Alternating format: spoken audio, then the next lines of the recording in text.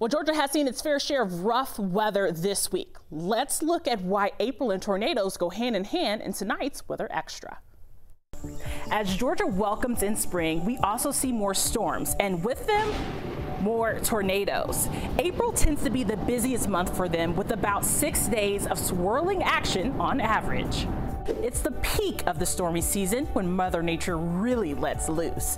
When strong to severe storms roll in, they bring their party tricks: high winds, hail, lightning, and sometimes even a tornado or two.